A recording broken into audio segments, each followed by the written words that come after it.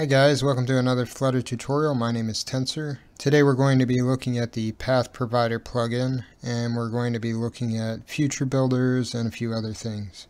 Path Provider is a pretty handy plugin for Flutter. Path Provider allows us a platform agnostic way to read and write files to a device's file system. This makes it fairly easy for us to store information in our application. Alright, so you guys will probably notice that I've already written out a few bits of boilerplate in this application. We've got our main function, then we've got our root widget. It's just a stateless widget with a build function that creates a material app and then points to our home stateful widget.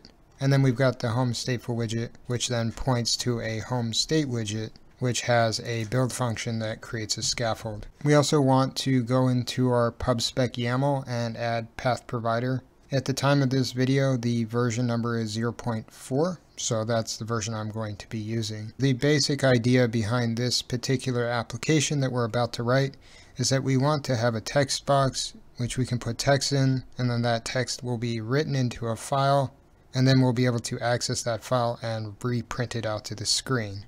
We also want to be able to get the directory where that file is being stored, and we want to print that out to the screen. To make this application, we need to make a few imports. We want to make an import on Dart.io, which is the input-output reader. We need a sync. We need, of course, our Path Provider plugin. And we want to get Flutter Foundation. Flutter Foundation is essentially a namespace that allows us to gain access to some of the core primitives of the Flutter framework. So the way I like to think about it is a library that gives us access to the building blocks that create Flutter. We want to create a class called storage, and this class will hold all of the getters and setters that we'll need to read and write to our file. First, we want to create a getter function that will get the local path, and this is asynchronous, so it passes back a future.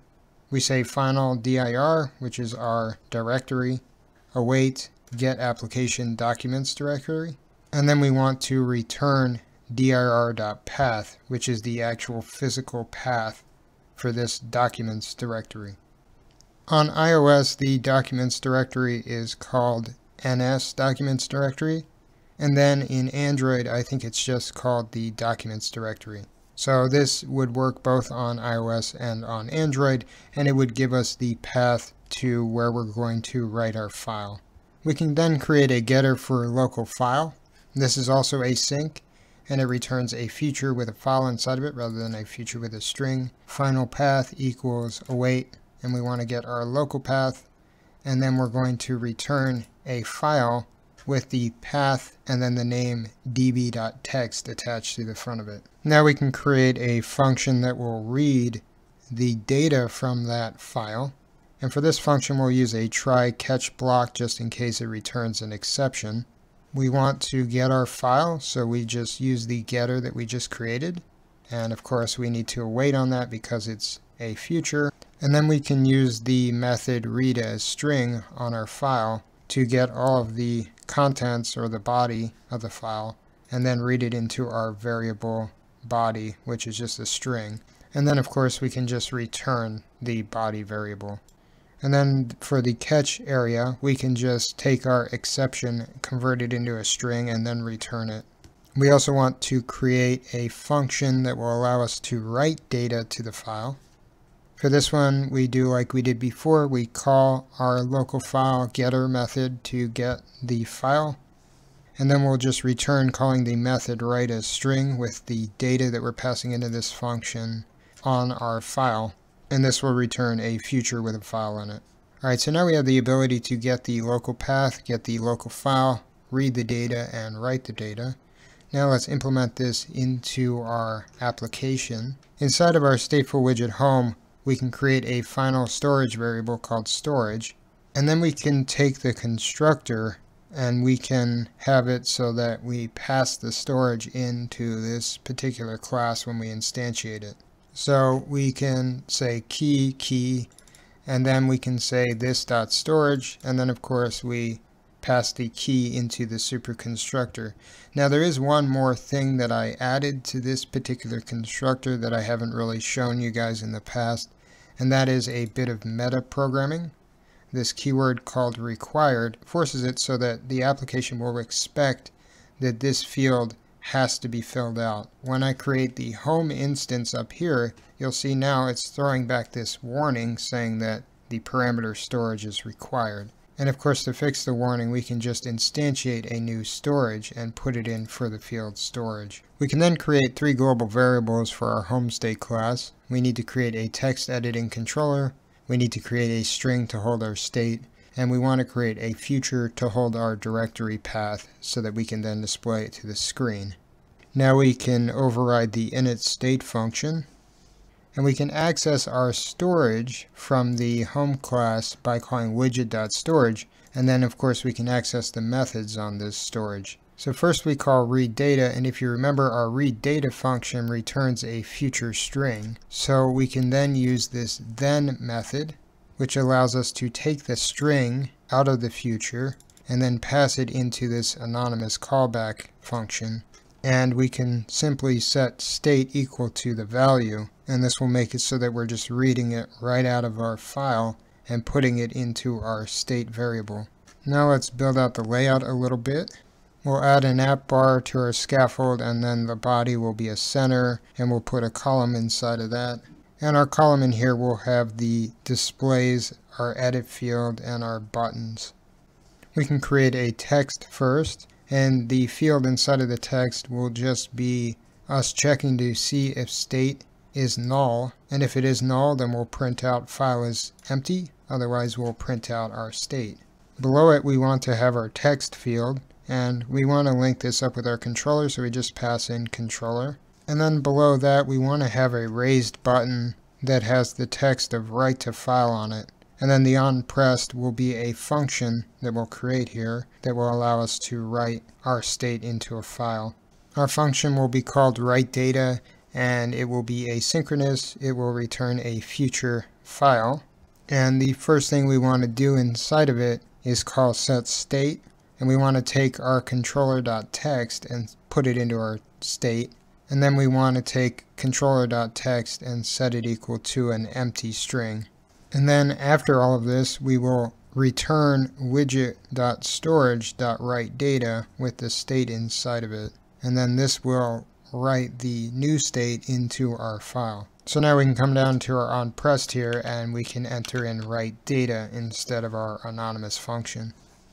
We should be able to run this application in our emulator and take a look at the functionality that we just implemented. Here's our application, and you can see we're actually getting an exception back, and that's because the file doesn't currently exist. However, if we do write something into the file and we click the button, then the exception will go away, and it will then display the string that we wrote into the file. And I can write a longer string if I want, something like this is in the database, and when I click write to file, now that displays in our display screen. Now let's make it so that we can see the directory where this file resides. To do that, we want to come below our raised button here and create another raised button. And in this raised button, we'll have some text that will say get the directory path, and then our onPressed function will actually get that directory path for us. Let's build out that function. I'm just going to call it getAppDirectory, and this will be a synchronous void function. And all we really have to do in here is call setState, and then call the getApplicationsDocumentsDirectory function and pass its result into our application document directory variable. We can then come back down to our button and put this in for the onPressed function. And so this will allow us to put the string into our variable. However, we do not have any ability to actually view the string yet. So let's create our future builder now. A future builder is sort of like a list view in some ways. It allows us to essentially snapshot a future, and based on the state of that future, we can then change the widget. So we need to put in a property called future that points to the specific future state that we want to look at, and that is our app.dir variable. And remember that the function that we just created isn't actually returning a string, it's just returning what's called a directory.